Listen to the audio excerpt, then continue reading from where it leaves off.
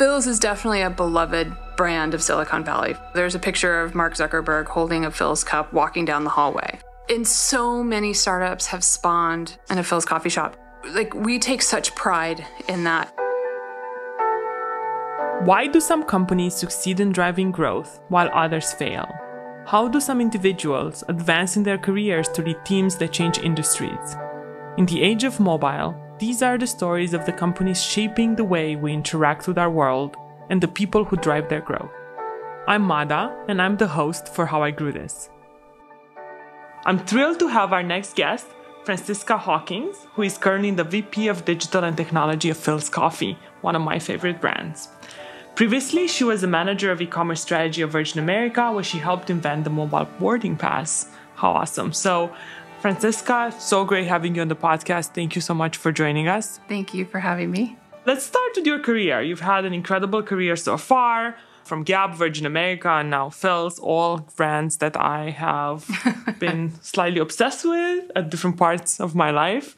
So before we get into that, what makes you you? Are there any experiences outside of your professional life that have directly translated in your success so far? Well, that's a really big question. It is, definitely. What makes you you? What makes me me? My trajectory to where I am today is not a direct path, and I think it's probably one of the most significant things about where I am. I've really focused a lot of my career on operations, but I have a really big art background and an art history background. And the things that have attracted me to those brands of like the Gap and Virgin America and now at Philz are brands that I really love. And so what makes me me is I really just do things that I love to do. If I don't like doing it, I feel it just wouldn't be authentic and it wouldn't be me. And so I really love those brands, and I love the companies that I've worked for in the past. How do you think that art background influenced you in your career? You have a background also in your education in art. Mm-hmm. You basically mentioned that you have a lot of passion for it. How do you think that has helped you in your career and influenced it? Well, I actually laugh about that a lot because someone who's studying art history doesn't necessarily end up in, working in digital products or, with engineers and leading a team of engineers. And I'm with my group of girlfriends who are kind of in the same world and we're sort of doing the same thing, are also coming from art backgrounds. And I've thought a lot about this, quite honestly, and a big part of where I see the real path is, honestly, when you're an artist, you really have to think through what it is that you need to do. You are going to create something, whether you are an abstract expressionist or you're someone like Jackson Pollock who's just going to throw, paint on a canvas. You still have to kind of gather things around you. You have to gather the canvas. You have to gather the paint. You have to gather, all of this stuff. You have to do planning, basically. You do. You have to do planning. And I always say a good artist knows when to put down the paintbrush and understand that reaching perfection is something that you will never, ever reach. And for the products that I've created that have been customer facing, it's a really big philosophy for myself that I have to know when to let go and when it's not that it's good enough, it's got to be great, but I know I'm going to be able to make it better and continue to iterate on that and make it better. And art, in my background of art, my father was an artist, my uncle is an artist. I mean, my entire family comes from art, and my brother and I are the only ones who are in technology, funny enough. But the art itself is about the love of you, the person who's viewing it and the person who is interacting with it and your connection to that piece. But as the creator, it's also understanding that, you gotta kind of have to walk away from it at a certain point. And I don't know, that's just, It always sounds not that different than product or marketing to some extent. It's actually very logical. I mean, look at Michelangelo. Yeah. I mean, it's a very logical process and thinking. I mean, you can go all over the place, right? And you can increase your scope. I mean, it's a really interesting process, but that's just the lineage or the logical path that I can think of. So it makes me feel better. No, it makes a lot of sense. I like to paint in my free time, and sometimes the reason I don't paint is because I don't plan enough, and I'm like, oh, I should paint now, but I don't. And one of the best pieces I've done was when I had a project or when I planned in advance. So I think it's like a really interesting. I never thought about it that way. Yeah, but it's a very interesting thing, and I think like now I'm going to plan better for my next piece of art. But going back to your career, you've had a really interesting career, and you said it wasn't linear. And I think one of the things I want on this podcast is to highlight people's careers and the journeys to be where they are. You're a digital leader. I think there's probably many people listening to this who want to get to where you are today. So tell us about your journeys and what do you think helped you get to where you are? Again, being a little bit older, and actually I call it, kind of BT before technology or BI before the internet. I actually started my career formalizing in New York. I was working for a PR firm putting on events and putting on fashion shows at Bryant Park when it moved from the Meat Pass. Fun. Yeah, it's a long time ago. And it was great. And what I realized then that I really loved to do is, again, kind of move everything together, bring all these pieces together for someone to see. The whole thing about putting on a fashion show is about that. You're putting on a production. So, one thing led to another, and I ended up working at a nonprofit and building out their website and then bringing on an event for the entire Orange County, where I grew the event from literally I think it was 10,000 people to 24,000 people for a day of volunteering. That's amazing. And then I moved here. I'm from Palo Alto. I'm from the Bay Area, born in San Francisco. Not that many natives that you see today. Yeah. Born in San Francisco, raised on the peninsula, and I went to Santa Clara. And after I graduated from Santa Clara, that's where kind of it took a lot of turns, but my focus at the Gap was really to understand technology and to understand UI and UX. And Kelly Goto, she wrote a book on user experience and usability testing. And I really dove into that because I was helping to build what was basically the HR portal for our employees. And that sort of started my career path in developing digital products. But it started with employee experiences. Yeah, exactly. And so I helped to build the employee portal, and I focused on language. And I know this sounds a little weird, but change management and user experience, when you start focusing on language like words, if you understand the word compensation, but you're talking to someone, you need someone to go find compensation. For someone who doesn't have necessarily the same education background that you do, they won't really know where to go and look for their paycheck. So that's very much a kind of the anchor, I would say, in understanding how people relate to your product and really focusing on testing, really focusing on how you can, in focus groups, how you relate to the product itself. Is it intuitive? If it's not intuitive, do you feel stupid? I would never want you to feel stupid working on one of my products. So that sort of led my career at Gap. I developed their service anniversary program. I got to work with the CEO of the company, and Don Fisher. And then I moved over to Virgin America and did the same thing there, launched a lot of the digital products for 9 years. And then when they were bought out by Alaska Airlines, then I went over to Philz. So at Virgin, I think we alluded to this in the intro. You are rumored to have started the mobile boarding pass. Yeah. Tell us a little bit about that. Tell us about the experience of what kind of growth did that lead to? So Virgin America was all about growth, right? I mean, we were on a high growth plan. And so Virgin America, when we first came out, was just, this tiny itty bitty airline. And then we started winning these awards of the #1 airline, best in class, all of this different stuff.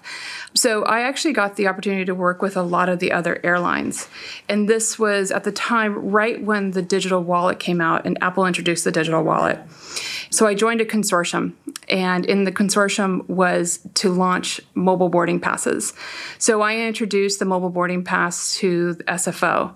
And I did it so much not just to engineer the mobile boarding pass, the first one, it was also actually literally working with the hardware.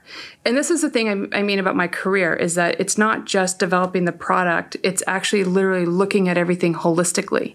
How you're going to engage with it, how the response is going to be, and how you're going to move your way through this journey of this digital product, right? It's not just slapping it and then hopefully it's going to work.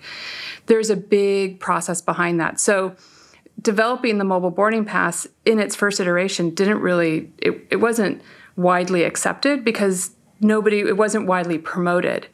But we developed a partnership with like Delta, American Airlines, and United. And so we were doing what was called scanner sharing. So I would give you, the opportunity to go through my gate. So we all did it together. How was working with them? Like, because in some ways you guys are competitors. And then building this together, we don't talk that much to our competitors. But maybe it's different in airlines. How does that work? I actually thought the same thing, working on this airline consortium for mobile. And that was the focus, and the objective was a great partnership because it was about learning from each other and actually offering the customer the best experience. It wasn't about me as an airline being first in class or being the first to introduce, because it wasn't about that. This was about your customer journey and how I'm going to make it frictionless.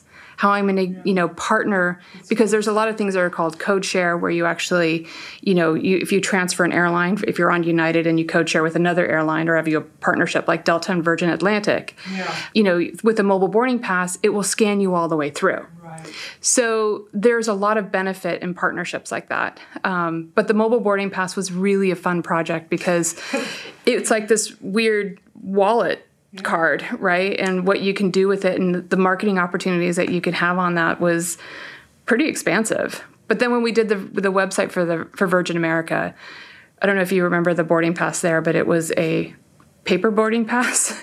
But it was really funny. It was like kind of, you would fold it like origami. No, I don't. I don't think I ever. Oh. This was probably during my time when I didn't travel that much. I've had different periods of my life. Yeah. Well, that was interesting. That sounds interesting. You folded like origami, okay. It's this really cutting edge technology for, the first responsive design website. And for people who wanted to print a paper boarding pass, it literally had, there was I think we did a YouTube video for it on how to actually fold it.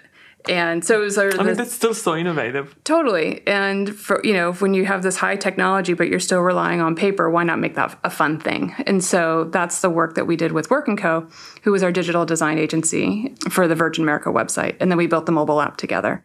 What made you decide, you went from clothing to travel and now to Philz? It's a consumer, I guess, goods company, food and beverages, right? So what made you decide to join Philz? I love the Philz brand, and I feel incredibly lucky and just grateful to be able to work again for some great brands. I got introduced to Phil and Jacob when I was at Virgin America because we sold Philz coffee on board. And you guys are the only one, right? And we were the only ones, yes. And to this day, Virgin America was the only airline to offer that coffee. And we had Phil and Jacob come in to our offices during what was called, like red carpet, or, you do training of your staff. And then I met them there, and I was just so impressed with their passion around having people understand the blend, how they make the coffee, and all this other stuff. And Phil is just, what an amazing person. And really, both of them are just so incredible. And Jacob, who is obviously the son of Phil, who's the CEO and he's my boss, I came to Philz because of him. He is an incredible visionary leader, and he's our number one barista, basically. So you can be sitting in an executive meeting and he's talking about the barista, and he cares so much about, his employees and our teammates that whatever we put forth, we have to be considerate. And that is a big part of my career, again, is that you have to look at the operations, you have to look at everything holistically. But he is really an incredible leader to work for. And when we built our mobile app, he was right there with me. I mean, literally, we were attached to the hip developing this product. And if you've used the app, you know that the last image that you see is of your barista. Which is so personal. So personal, exactly. And that just is all about the brand itself, is making sure that it's, the cup is perfect, making sure that you know who your barista is, that you have that relationship with your barista. So I always, say, how do you create that authenticity in a digital product? It's really hard. It's really difficult, and I feel that we were really able to achieve that because of the way the whole product was designed and how it ends with your barista saying, your Francisca, your drink is ready, and so it makes it pretty amazing. Any interesting stories you have about, you've helped with digital experiences of so many interesting brands? Any interesting growth stories of features or products that drove more growth than you thought, or maybe less growth than you thought? I think both of them, I feel like we learn from failures as much as we learn from... Oh, yeah. So any interesting stories from, you had such an amazing career. Well, the failures that have really attached myself to and swore I would never make that mistake again really is around testing and really listening to the customer. First is it's testing the technology. And I remember launching a product at Virgin America, and we didn't do backwards compatibility testing. And when you're in product and you're working with either new technology or, just you're working with the engineering team, you always have to make sure you've got the right QA. And we've come so far now that backwards compatibility is just something that you just do. But that was a huge failure because the entire product is bombed because it just didn't work. So that is a mistake I will never repeat again. But one of probably the best experiences I have ever had, aside from launching the Philz product, is the experience that I go back to again at Virgin America, and I keep referencing to this company because it's really where I spent the most amount of my time, and I really that makes a lot of sense. Grew up there, and I really understood, working with the customers and how to launch digital products.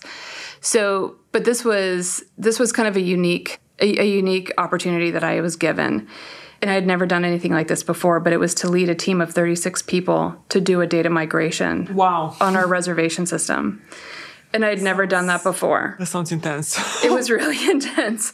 And we literally had to unplug the airline, turn it off. So we had from 11 o'clock at night when the last plane landed to 4 o'clock in the morning when customers would start checking in online for East Coast flights. Oh my God. So I had a very short window to do the migration and then do the testing. My number one goal was to make sure I did not hit the news. I did not want to be... Okay. I didn't want to be United... I mean, I'm sure you've seen those stories of, United Airlines, where you've got just hundreds of passengers in the lobby waiting everywhere. Yeah, and that was my number one personal goal, is that we will make sure that we get those customers, be checked in. And again, it's all about frictionless. And I think that's a big thing that I'm kind of, I guess, without actually saying it, but is if you can make that customer journey, whether it's your employees or whether it's an actual paying customer, if you can make that customer journey as easy and frictionless as possible, you have succeeded. You make their life so much better, and then you give them the reason to use your application or your platform or whatever. And I really, really value testing, to the nth degree. And it's not just automated testing or script testing. It's really testing with you and how you integrate with the product and how it makes you feel is really, really critical to, I think, the success of a lot of the work that we've done with the companies and stuff like that. And what happened? Did you guys make it on time? Yeah. I mean, it was a cliffhanger. But then Yeah, no, we made it on time, and I ended up leading 3 other same sort of type of migrations. But I had airports calling in and saying, yep, they can check in. Yep, the reservation system is working just fine, and the website is just fine as well. But there's so many wonderful stories like that are kind of hidden away in a box. Yeah. People don't talk about these stories as much, right? Because they're not sexy. They're not sexy. Fun. The hardest thing we've ever had to do at Branch was acquiring a company and migrating the customer. So migrations are incredibly hard. Oh, yeah. That is really difficult. And how did that go for you?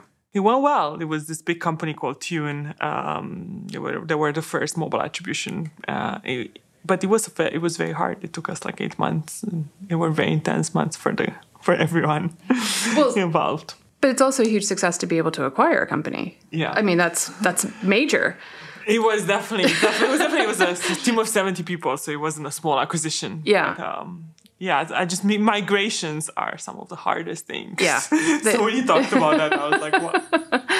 Yes, and we're about to launch food on our mobile app, and there's migrations involved there. And so, yeah, there's just, again, it's testing. At the end of the day, if you really skimp on that, then you're not doing a good job. I mean, I always reflect on that. As unsexy as that is, it's a really big part of when you're launching a product. It's really important. So I have a question. That's just my curiosity. Yes, I'm afraid. So Silicon Valley, I felt like I was watching the show, and you. Oh yeah. Was it organic or planned? Because it was so good. Having Philz on the show. I mean, it was funny because the Branch story is like in the first season of Silicon Valley, we're the same size. Like we've kind of followed, and in those early, we lived on Philz in those early days of Branch, and all our meetings were at Philz. I interviewed so many people at Philz because our office was too small to do interviews. So like to me, when I watched it on the show, I was like, oh my god, this was so authentic. How did they figure this out? Philz is definitely a beloved brand of Silicon Valley, for sure. And, there's a picture of Mark Zuckerberg holding a Philz cup walking down the hallway. And so many startups have spawned, in a Philz coffee shop. And it's so... we take such pride in that. But the Silicon Valley show, when I joined, had already started. But when I joined, I also oversaw the digital marketing team. And we were working with some of the props people, the location people, and we were getting ready to do our mobile app. And I'm like, well, here, give them the mobile app. I'm like, have them use this as well. That got rejected. But we always gave them swag, as much swag as they wanted. Great. We would give that to them. And I loved seeing, the shops built out, and I loved seeing, there was all, really fun. They did an amazing job. They really did. And they really represented the brand really well, but we literally had no control over that. It was a very organic partnership that we're very grateful for. And that's great. Yeah, they just did a great job. That's awesome. I'll miss the show. I miss the show as well. Let's move. I kind of, as we think about closing, you've led digital for a while. What do you think are the big trends as we think about the future of digital? The phone is our whole lives around, but I think AR is going to increase as more and more companies are the artificial intelligence is helping us personalize everything. What do you think are some big, interesting trends that you want to take advantage of in the next few years? Well, I think as everything is moving towards apps on phones, and really so much purchasing power is in an app itself these days, I don't think that you can truly lose sight of your entire ecosystem, of all your digital channels. You still need to pay attention to that. I've noticed that myself for a lot of customers who try and create an experience on the website, but the website is not actually connected to our app, which is actually not connected to our store. And there's a reason for that. But as we continue to move forward, it's only going to become more and more important that we actually focus on apps that allow the customer to have really the least friction-filled experience as possible. So this is really where AI really plays a huge part, because there's a lot of recommendations that can come through AI, through data modeling, through data analytics, and all this different stuff. But the biggest feature that I'm most excited about actually is voice ordering. And it sounds stupid, and it sounds kind of lazy, actually. But but voice ordering is a huge deal. You're driving, you're already on your way to work, and you can just voice order. And I do think the new generation, you have children. Yep. I think they use voice a lot more than we are. Exactly. So I think the future really is voice. Yeah. And I think that there's also a real importance around data security, data privacy that is critical when you're, as technology is really moving forward with AR, AI, and all this other stuff and all this data that's being collected, it's on the company's responsibility to make sure that your data is protected. And that, to me, it becomes more and more important, even as I'm seeing, because you mentioned my children, as I'm seeing them interact, they need to understand that their data needs to be protected, that, they're entering in their information into a lot of different products. And so how companies are using that information is really critical. And I know in California, we just passed the CCPA, which is the California Consumer Protection Act. And I would really, I really want corporations to feel a responsibility and accountability to ensuring that your data and my data is kept private as much as possible, right? I mean, there's financial data that can't be, but there's personal information that can be. So as we launch into and continue to move, technology continues to move forward and into the future, and we do voice ordering. So when you think about voice ordering and you include voice ordering into your app, it's going to integrate with your digital wallet, which is going to integrate with your credit card information. So you're actually creating a purchase through voice ordering. And even though Echo, does that today, the way that we can start to apply that on a very small scale, so like ordering your cup of coffee, you're like, hey, Siri, I want my mint mojito. I want my mint mojito.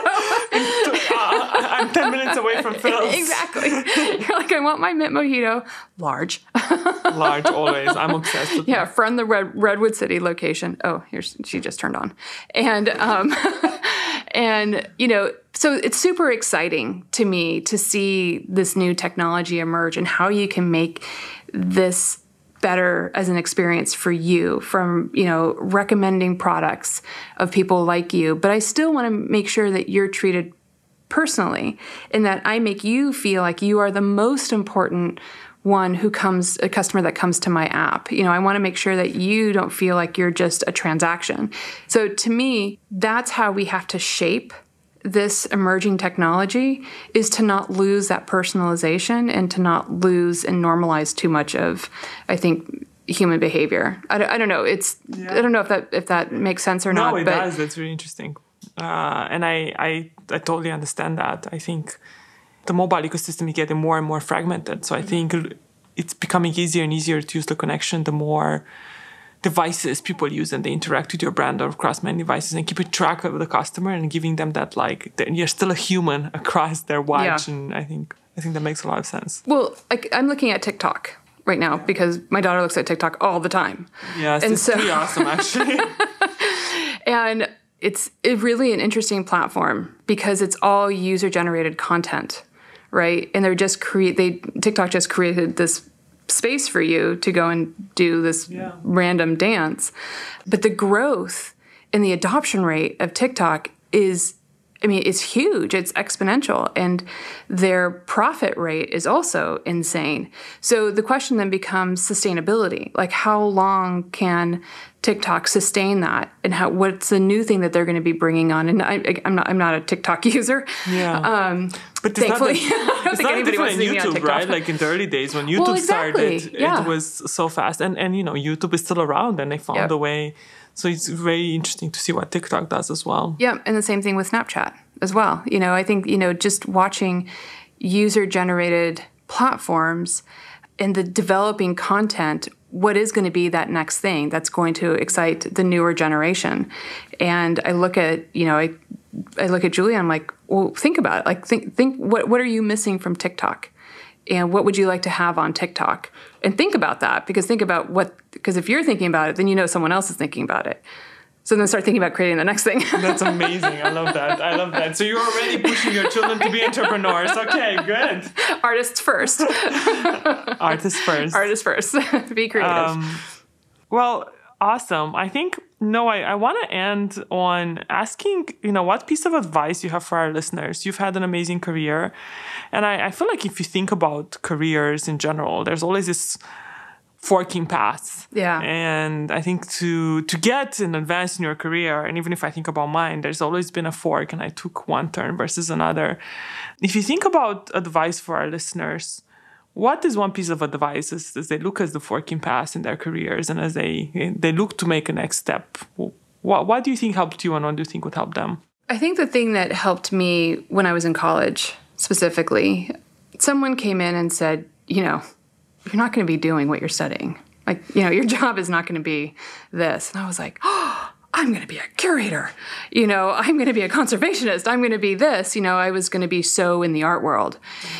And the more I worked in the art world, the more I realized it actually wasn't for me. And that was a fork in the road because I refused to listen to that advice, but it was always in the back of my mind, which when I really started thinking about what is it that I love to do, that really helped to drive my work. And I can't say that I ever made a statement that I'm going to be, developing digital products that consumers love. That wasn't my objective. My objective really, and everything started forming when I worked at a nonprofit. And that was, I developed their website with emerging technology at that time. Websites were barely on the cusp of being created. I worked with the customer, and I loved that interaction so much that everything that I did after that made sure that I incorporated technology because I loved technology and what it enabled people to do. But I didn't stick to one idea. I actually really wanted to be, if you want to know the truth, I wanted to be the chief operational officer at Gap. Okay. I don't know why I'm laughing because I feel you would have probably done an amazing job for that. I wanted to be Ann Gust. That's who I wanted to be. I looked at her like she was God. And because imagine her responsibility. Imagine the scope of her work. But that didn't come to my reality. But what it incorporated as I continued to move along in my career is how much I valued operations. So even though I worked for a nonprofit, I worked for, a clothing retailer, I worked for an airline, and now I work for a food retailer or coffee retailer. There's a common thread through all of that. And that is that they all are operational. Yeah, they are. It's hub and spoke. It is customer and it is employee. And you can never forget about those two experiences because if it doesn't work for you as an employee, I guarantee you it's not going to work for the customer. Think about how many bad customer experiences you've had. So, long answer to your question, which is have faith in your experiences because every experience is going to build upon something else. And I'm sure people have heard that before, but the reality is that I refuse to work for a brand I don't believe in. Ethically, environmentally, it has to resonate with me as a person. And then I feel really good about building for that company and helping to support that company. But everything I've done has led to where I am right now. And that is really about creating products that consumers love. I can now put that into a soundbite. Wow, that's amazing. I love that. Well, thank you so much. Oh, thank you. It was such an interesting conversation. I feel I learned a lot, and I hope our audience does as well. And we really appreciate your time. Thank you, Francisca. Thank you for having me. Thank you so much for listening. If you like the show, please leave a review wherever you listen to this and share with someone trying to grow their career. Until next time, keep growing.